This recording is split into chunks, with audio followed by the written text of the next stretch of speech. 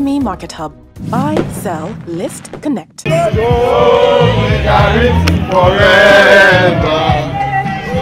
On March 16, 2010, there was a protest organized to the National Assembly in Abuja. Where is the outrage? Young people have been too quiet, that we are on social media platforms, Twitter, Facebook, complaining about the country but not doing anything. So that really is how EIE came to be.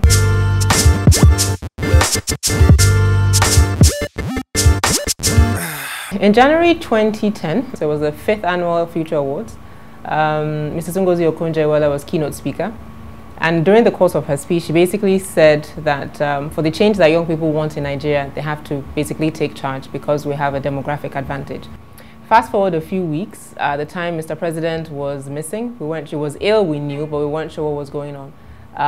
There were lots of killings in Jos, and there was fuel scarcity at the same time. So a young man called Chude Jijon was sent an email basically saying, the title of the email was, "Where is the outrage?" And his point was that young people have been complaining about the country but not doing anything. Meanwhile, those like Wole Soyinka were on the streets protesting and making their voices heard. And his call was that we take our complaints and our voices beyond social media and small groups and take it to the streets. There was a protest organized to the National Assembly in Abuja. And the call were very simple. We wanted Mr. Goodluck Jonathan to be made substantive president, which was what the law required since the president were not on seat. The voice of the willing mass. The voice of the willing mass. They are waiting for food, they are waiting for water. The voice of the willing mass. We can't get on the streets every time we're upset, so what do we want to do? One of the things we're very clear about at EIE is that we're targeting not every young Nigerian, because we can't. We don't have the resources, we don't have time. But we've decided to focus on the young Nigerians that have access to technology. Look at it this way. Now, your thumb is your only finger that can touch every other finger very simply. Your other fingers can do it. They'll try, but they'll struggle. And the idea is, if you see yourself as the thumb of a hand, you understand the issues, you get the information. Find 4 people who are not online and educate them.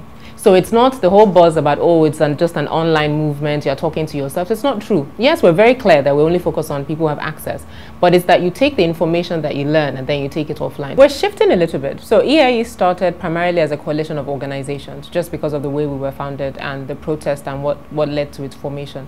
But we find that it would probably be able to do a lot more and reach a wider network of people if it focuses more on being a coalition of individuals. Good governance, accountability, transparency were our watchwords. But what I liked about EIE was it was different in their approach. They started out as a loose group. It wasn't an NGO per se. It was a coalition of different people and people that were interested. Mainly people that NGOs normally don't talk to. So you wouldn't talk to corporations, for example, with regards to political participation. It's very non-sexy. But EIE was able to pull those people in and make everybody understand that, you know what, this is our collective responsibility and our right as citizens. And that is what I find very interesting about EIE. I will register, I go select carefully, I go vote wisely, I go protect my votes. I be Two-Face Dibia. You self, go out there, register, select, vote, protect. To Baba say so.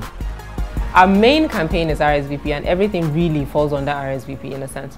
If 18 to 35-year-olds are such a large part of the population, then our voice and our voting power would also go a long way. So we decided to focus on elections.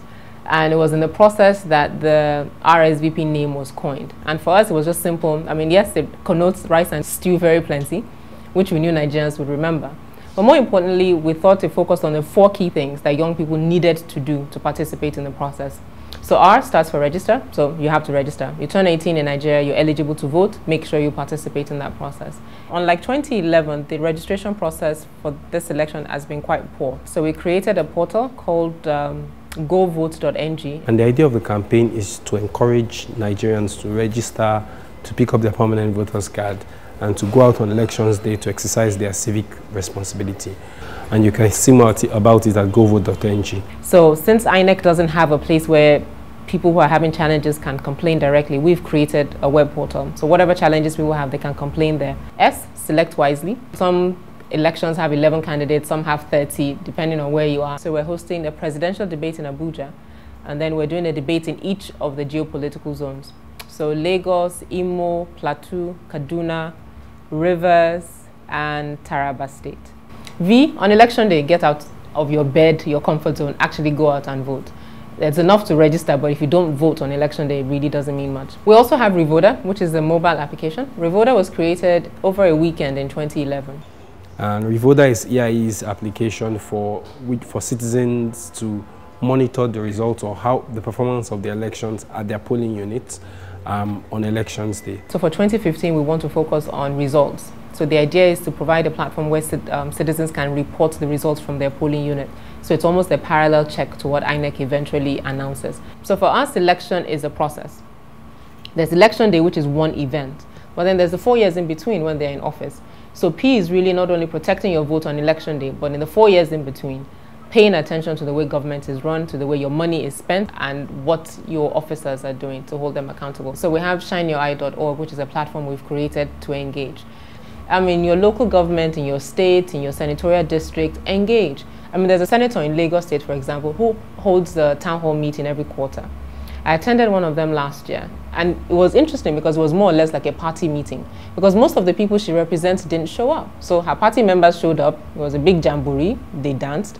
They took 2 questions from the audience. It was a town hall meeting. They took 2 questions from the audience, and everybody went home.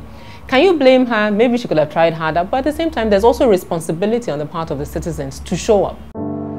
There is a pothole on my road. Or there was. It was a pretty big one. People say that a problem is not a problem till it becomes a serious problem. And one day, it did. It had rained that day, and a bus full of our children was passing the road. The driver was new, and he didn't realize the pothole was there till it was too late. He swerved to avoid it and ended up running into a tree. Thankfully, nothing happened to the children, but the driver was not so lucky. It was a tragic wake-up call for all of us. We called a meeting to do something about it. Who is supposed to fix this road, eh? Give me a moment, I'll check. We checked online, and as it turns out, it was the local government. The chairman was appalled by what had happened. One of the things we found that works is when people realize that their effort yields results. So there's one thing to talk and chat, and there's one thing to complain. But when you realize that my complaint actually gets people to react, then people are excited. But I always try to remind people that think of them as your employees. And I think if we, honestly, if Nigerians saw public officials as their employees, it would demystify a lot of the sort of hero worshipping. I mean, if you do your job, there's no reason for me to dance. So when politicians come and commission roads or donate boreholes, and then expect the whole town to turn up in Ashwebi singing and dancing, it really baffles me. Because you've spent my money to do the job I employed you to do. I really don't understand the need for dancing. The creation of EIE being a coalition and the rise of the use of social media and the increase of internet availability in Nigeria, I think work very well together. So success in terms of more awareness, more conversations, yes. Are we where we are, where every citizen understands that people who work in government work for them, or where they understand that government is actually set up to serve their needs? No, we're far from that. But it's part of the challenge of Nigeria's young democracy. Hi guys, if you just enjoyed watching that video and you want to stay up to date with the latest in entertainment, lifestyle, and more from inside Africa, why don't you hit the subscribe button right now? And if you want to keep on watching videos, then just simply hit the more videos button.